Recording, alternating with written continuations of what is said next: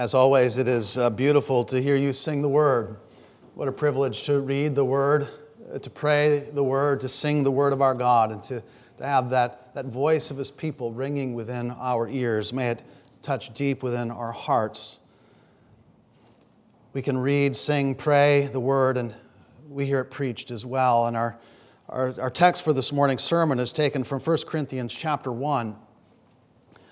1 Corinthians chapter 1. Please join me in asking for God's blessing upon His Word.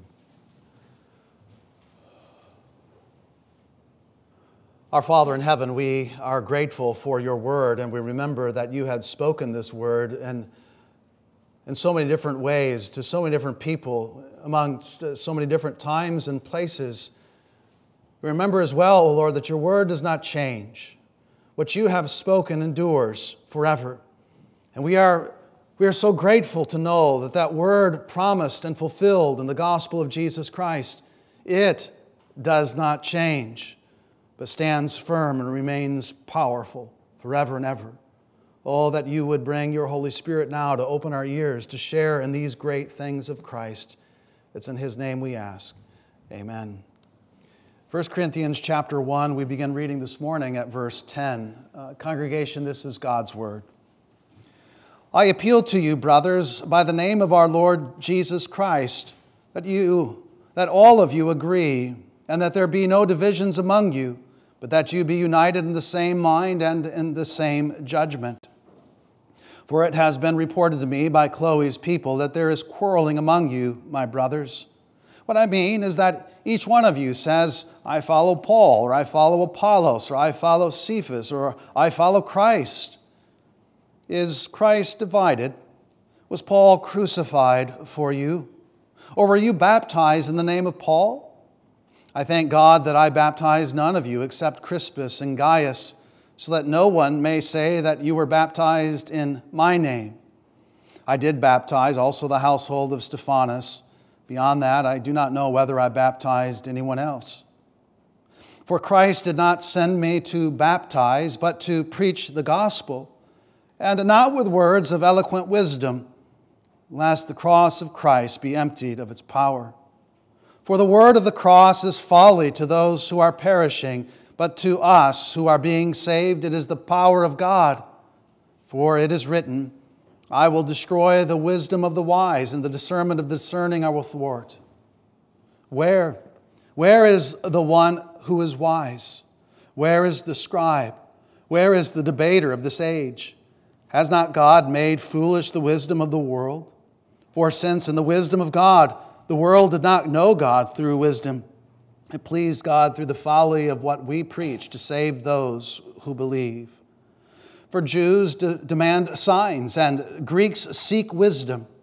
But we preach Christ crucified, a stumbling block to Jews and folly to Gentiles. But to those who are called, both Jews and Greeks, Christ, the power of God and the wisdom of God. For the foolishness of God is wiser than men, and the weakness of God is stronger than men. For consider your calling, brothers. Not many of you were wise according to worldly standards. Not many were powerful. Not many were of noble birth. But God chose what is foolish in the world to shame the wise. God chose what is weak in the world to shame the strong. God chose what is low and despised in the world, even things that are not, to bring to nothing things that are, so that no human being might boast in the presence of God. And because of Him, you are in Christ Jesus, who became to us wisdom from God, righteousness and sanctification and redemption, so that, as it is written, let the one who boasts, boast in the Lord. So far, the reading of God's Word. Please be seated. Beloved congregation, this morning we continue our little series titled Ordinary Christianity. You may remember that prayers for this series developed out of a study, our ongoing study of Genesis, and my sabbatical studies and Paul's letters rather Paul's letter to 1 Corinthians. While traveling across country over the summer, I saw Genesis everywhere, it seemed. Everywhere from the things of the created order, the moon and the stars, the great and the small, all of it speaking of our great God's beauty. The created order, common grace, the ways that He continues to preserve all that He has made, even amongst a sinful and rebellious world. And then it seemed with each passing mile there was another church you could glimpse on the horizon, a church testifying to the greater purpose of it all. Or, as I couldn't help myself wondering, maybe they weren't. Maybe that wasn't why they believed they were there. I couldn't help but ask what it was. What would they say they stood for? You may know that if you follow the statistical study, it's pretty clear that churches are going through a kind of identity crisis today. They're struggling. Members are leaving. It's reported that a fallout of the pastorate is at an all-time high. Of course, I'm not saying that statistics tell the whole story, far from it. But it is clear that Christianity is facing a troubled season. And diagnosing the problem is not easy. It seems to me that not only the light of God's Word in general, but especially the light of 1 Corinthians is particularly helpful. As we heard last week, the Corinthian appeal to Paul, Apollos, Cephas, or Christ, it is an expression of something deeper. As they would appeal to this preacher or teacher or the next, it wasn't simply an expression of personal preference, like we might prefer an R.C. Sproul over a Mike Horton, or Mike Horton over a Dr. Godfrey, or a Calvin over a Luther. That wasn't what was happening there. But rather, that appeal to various pastors and teachers was a reflection of a deeper division, what we might say a fundamental confusion that had arisen within the body. And at first, it doesn't appear to be a confusion or a corruption of the gospel itself. That was the case in Galatia. You remember as Paul wrote to the Galatian church that he is just shocked. They are abandoning the gospel, the true gospel, for some other gospel. It doesn't appear to be his concern in Corinth. Rather, what he's addressing in these chapters, at least the first 4 chapters of the letter, is a confusion over the means of the gospel. What it seems the Corinthians did not understand is that while Christianity is indeed revealed within and through the created order, it is not another institution of common grace alongside of those familiar groups of families, of schools, of businesses and government. Yes, Christianity served within that capacity, but it was not to be identified in that way. Instead, what Christ and the apostles proclaimed is that Christianity is an expression of His heavenly kingdom. Christianity is nothing less than a breaking of an entering and breaking of heaven into this world, into this present evil age. And it happens not in random ways. It happens not in human ways. But Jesus and the apostles make clear it happens according to God's ways. The means that our Lord Himself has established. Means that are surprisingly ordinary means by comparison to other ways and methods. We might see the means of Christianity to be particularly humble, sometimes uncomfortably so. Humble means humble men. The idea of that kind of humble, ordinary Christianity deeply troubled the Corinthian church, just as it often troubles the church today. How often do we find ourselves, I'm speaking broadly now about the Christian church and Christian community, how often do we find ourselves, rather shy about embracing the ordinary? We're usually not inclined to talk about an ordinary spouse or house. We don't usually celebrate our ordinary school, an ordinary job, an ordinary church. We're far more interested in change, but not just any change. We want manageable change. We want change that serves our interest, and if at all possible, change that's exciting. A change that scratches our back, a change that inspires our affections. Paul says to Corinth, and he says to all of us, if you are seeking after that, if you are seeking after that kind of Christianity and that kind of life, you will never be satisfied. Rather, you will be disappointed. It's true whether or not you're seeking that kind of change in your spouse, your house, or even your church, isn't it? This morning, let's think a little bit more about each of these points. The message of Christianity, the means of Christianity, and last and briefly this morning, the men of Christianity. When we think about the message, what can we say about the message of Christianity? Well, if we put it in positive terms, the message of Christianity is of God. The message of Christianity has been determined by God. It is defined by God. It is from God, and it is about God. Negatively, the message of Christianity is not of man. It's not been determined by man. It's not defined by man. It's not from man. And as much as we chafe at the idea, the message of Christianity is not about you and me. If we think about it long enough, we should say, praise God, hallelujah, it isn't. How many of us really want our stories proclaimed from the hilltops?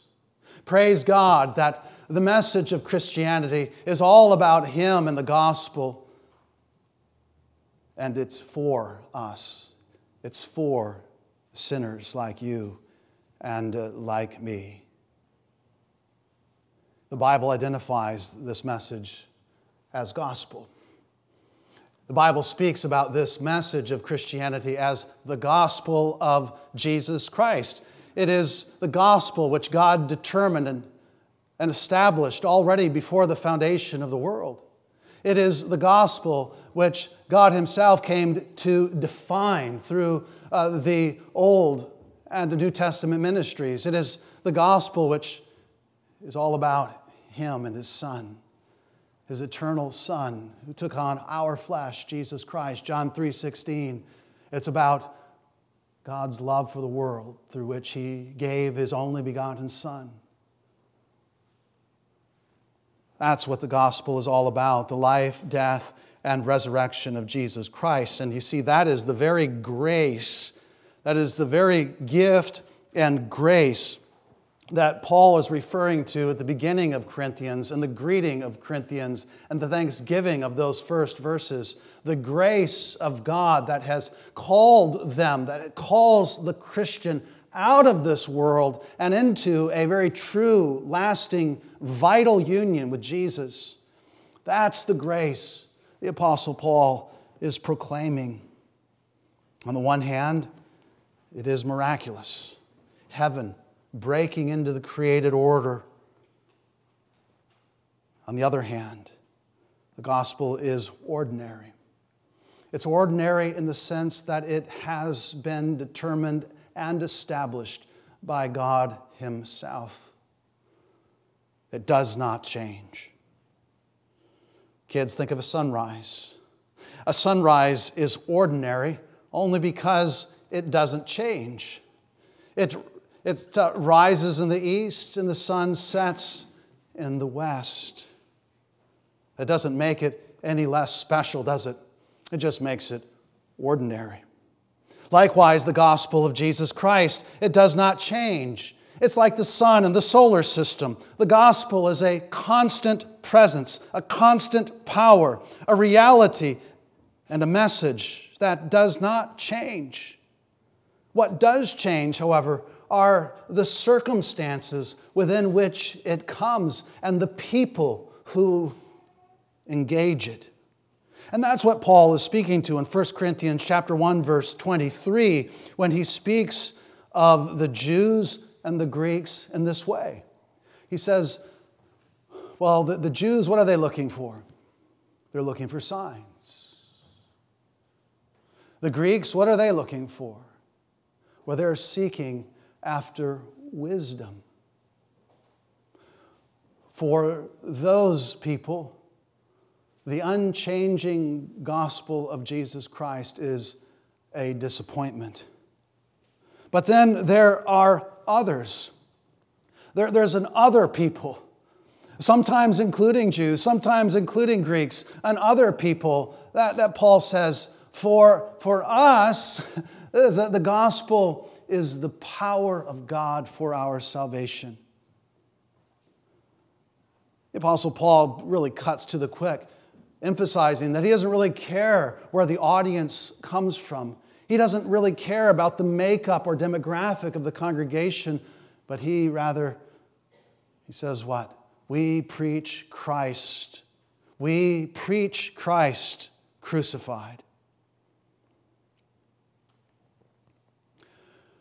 Dwayne Litvin, former president of Wheaton College, wrote a book about this, a book focusing in on 1 Corinthians 1 through 4, entitled The Theology of Paul's Preaching. And in that book, he explains that approach to public speaking. He explains how Paul's approach to public speaking was unheard of in Corinth. The idea that the speaker's message was a constant. The idea that what the preacher would proclaim is unchanging. It was just foolish at best. And for many of Corinth and other urban leaders of the ancient world, that approach to public speaking and communicating was a threat to cultured and civilized people of the world. Today, the idea that the ordinary gospel message, unchanging, the idea that it is central to Christianity, the idea that the gospel is the truth and reality that trumps everything else, a truth and unchanging reality that trumps individual identity, that trumps family priorities, educational theories, work, politics. Well, the Corinthians thought it was crazy. How many today, when you press the message of Christianity like that, would agree it is foolish at best? But then again, not everyone agrees with that conclusion.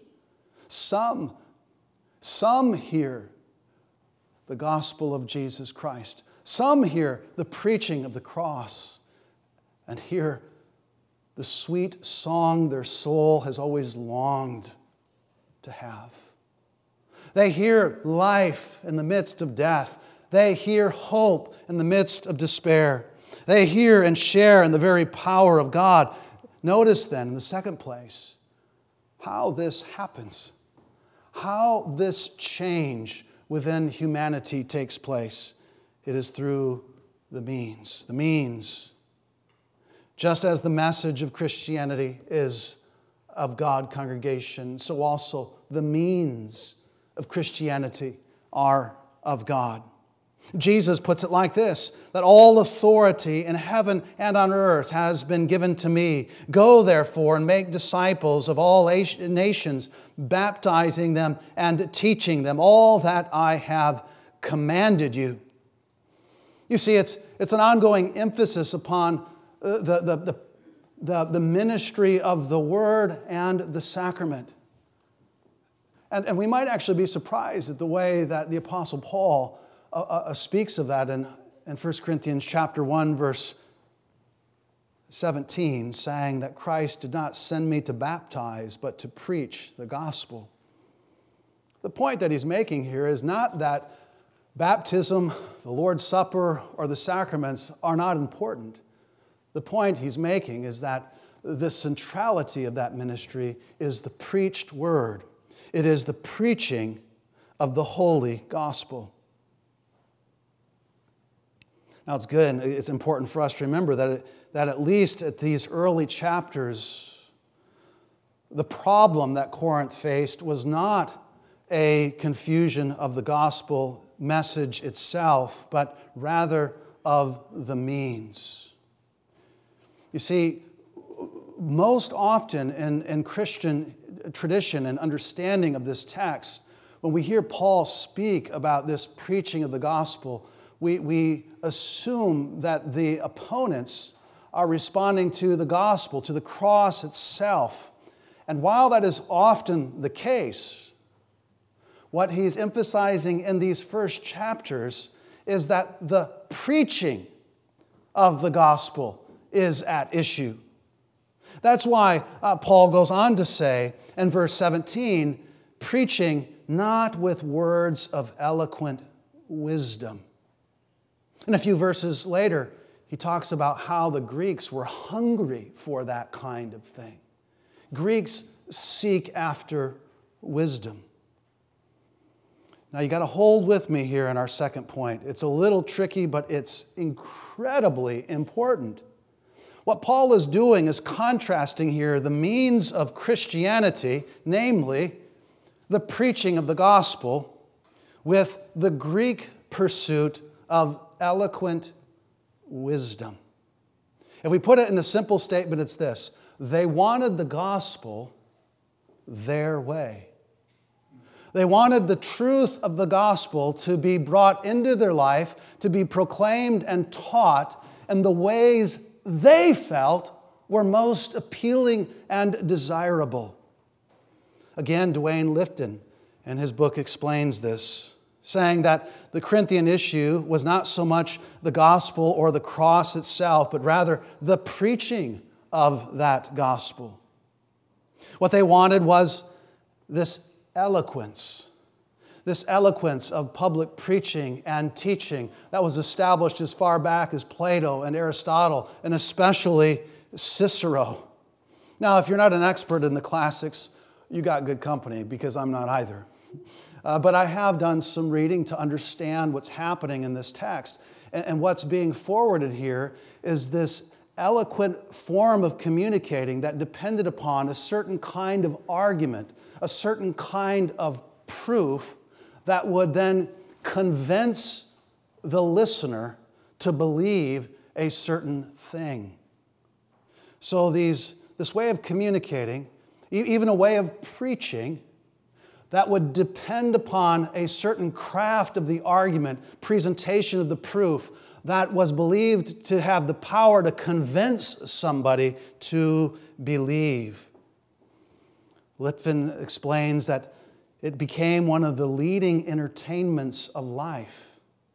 You see, it wasn't just something they found to be valuable and important. They found it to be exceedingly entertaining for them. It was valuable for all common institutions. That form of eloquence, of speaking, was valuable for life in the home, education, business, effective in politics. So the thought would go, why not the church? Why not apply these same means, which are so effective in the other areas of life? Why don't we bring them into the church as well? Again, if we depend a little bit on Litvin's own study into the text and to the context of Paul's ministry, what we find is that Paul is arguing. Paul wants us to understand that God and the gospel requires a whole different set of presuppositions. God and the gospel are not subject to the ideas to the presuppositions, the priorities of even the best, greatest, and most wise of the world. Indeed, God and the gospel are working according to a whole different philosophy, a whole different understanding of the world and of humanity. What Paul is doing in his letter to the Corinthians is not arguing about one preference or another. You prefer Paul, I understand. I like you the best. You prefer me. And there's others who like Peter, and well, that's okay. Apollos, he's not bad. It's all just a matter of preference. That's not what he's doing. You read the text, what you see is Paul establishing a contrast, an antithesis between this pursuit of eloquence and wisdom and preaching with the preaching of the gospel itself. Paul identifies himself how? Paul identifies himself not as a philosopher, but as a preacher proclaiming what God has revealed. Paul identifies himself not as a debater, but as a witness. Someone who has seen the truth of the gospel and is now merely testifying to what he has seen. You see, that's what a preacher does. He doesn't craft his own message. He receives from the Lord and proclaims it to the world. That's what a witness does. He doesn't make up the facts. He remembers what he saw and he tells it to other people. Paul was called not to be a philosopher or debater. He was called to be a proclaimer and testifier to the truth of Christ and the gospel. And here's where the real difference lies. Here's where the real difference lies. It's in the power we're looking to. Christianity, you see, looked to the power of God for the giving of faith rather than the persuasive power of human speech. Do you see? Let me read from a few passages of 1 Corinthians. If you have your Bibles, you can turn there with me. I'm going to read from 3 distinct passages. I'm going to do so rather quickly, okay? You can always look back and do some further reflection this afternoon. 1 Corinthians chapter 1, verse 18, Paul writes, "For the word of the cross is folly to those who are perishing, but to us who are being saved, it is the power of God." Sometimes we read that as if Paul says, "For the cross is folly to those who are perishing." That's not actually what he says there. He says, the word of the cross is folly to those who are perishing. He's talking about the preaching of the cross, isn't he? But to us who are being saved, it is the power of God. For it is written, "I will destroy the wisdom of the wise, and the discernment of the discerning I will thwart." A quote from the prophet Isaiah, chapter 29. God already proclaimed and prophesied then just exactly how. The means through which he would bring about the promised salvation. How about chapter 1, verse 26? "For consider your calling, brothers. Not many of you were wise according to worldly standards. Not many were powerful. Not many were of noble birth. But God chose what is foolish in the world to shame the wise. God chose what is weak in the world to shame the strong. God chose what is low and despised in the world, even things that are not, to bring to nothing things that are, so that no human being might boast in his own power, in his own eloquence or wisdom, that we might, none of us, boast in the presence of God." And how about chapter 2, verse 1? Applying it specifically now to himself, Paul says, "And when I came to you, brothers, remember, I did not come proclaiming to you the testimony of God with lofty speech or wisdom, for I decided to know nothing among you except Jesus Christ and Him crucified."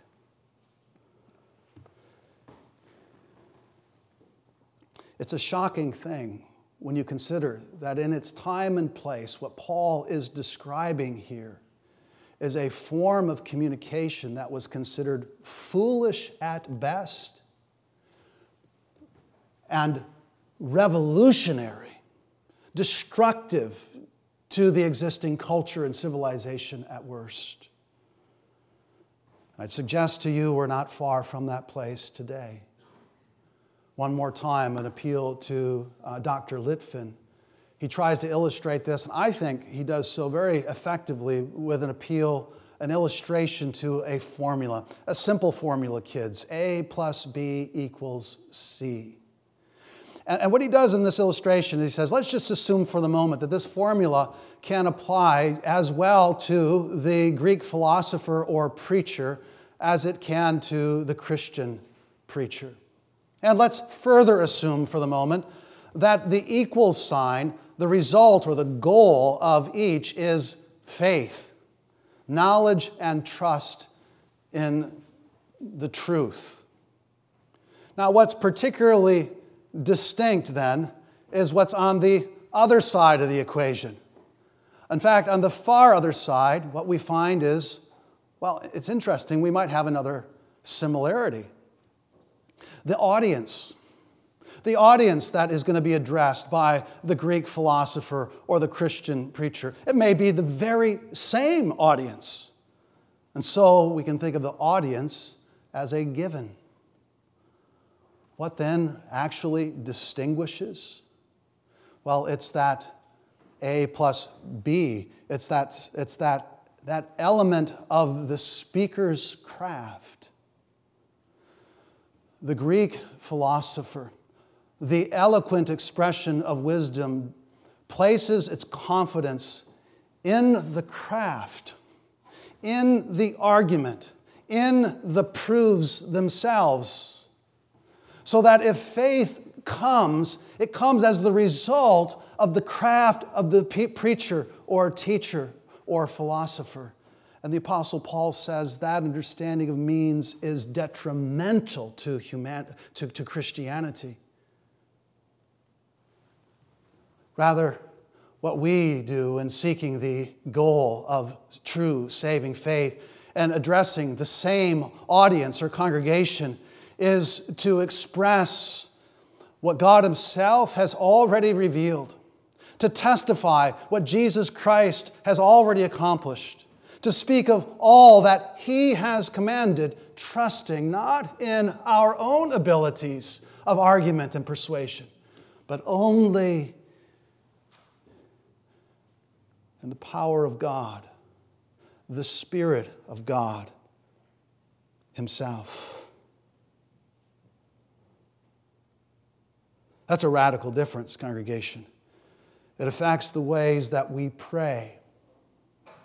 It affects the ways that we prepare, you and I. It affects what we expect to encounter when we gather for worship. Is the expectation to be some engagement of the speaker's craft? Is our expectation that we would be brought through the experience of being persuaded? Is the expectation that we would be brought through the experience of being converted again and again and again?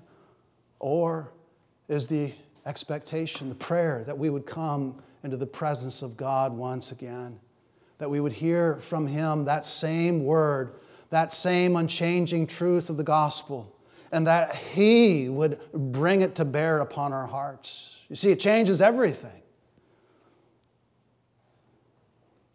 We should be clear that the point Paul is making is that it's not that he was being irrational. It's not that Christian faith is unreasonable. In fact, quite the opposite. But rather that the power of Christianity is not within the means.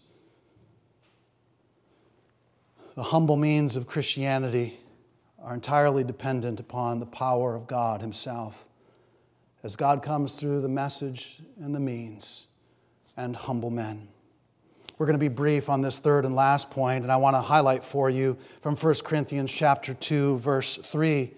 Paul continues to say, "And remember, I was with you in weakness and in fear and in much trembling, and my speech and my message were not in plausible words of wisdom, but in the demonstration of the Spirit and of power, so that your faith might not rest in the wisdom of men, but in the power of God. What's the apostle saying? But that, okay, I understand in comparison to Cicero, when compared to the great speakers, philosophers, debaters of our age, I am nothing. And I demonstrate my own weakness as I come to you with such humility, with fear, and with trembling.